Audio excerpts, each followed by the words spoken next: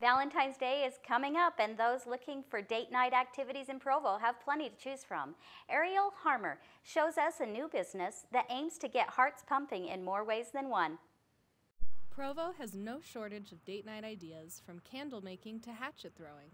But if you've ever wanted to try a bicycle built for two, now is your chance. Love Handles is a brand new business here in Provo that offers tandem bikes for rent. Yeah, Love Handles is all about just creating an incredible experience for friends and dates alike. Renting a tandem bike is super fun, and you can get outside and enjoy the great outdoors together. Haley Andrews was inspired to start the business after she rode a tandem bike for the first time. You got it! Yes, yes! When she saw two tandem bikes for sale one day, she jumped at the opportunity. She bought them and recruited the help of her friends to create a business that would allow people to rent the bikes for dates and other outings.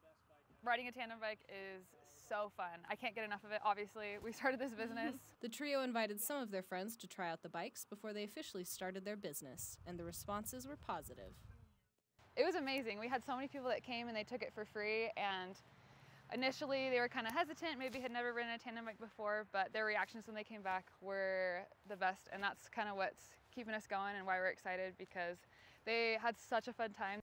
To book one of the bikes, you can DM their Instagram at lovehandles_Provo. It's $25 for a half-day rental, although they are having a Valentine's special. During the month of February for Valentine's Day, you can get a rental for just $14.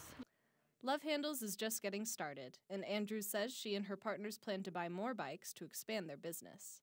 It's been an incredible experience.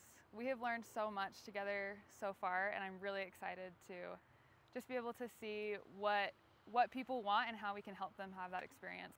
Reporting for Universe Live in Provo, I'm Ariel Harmer.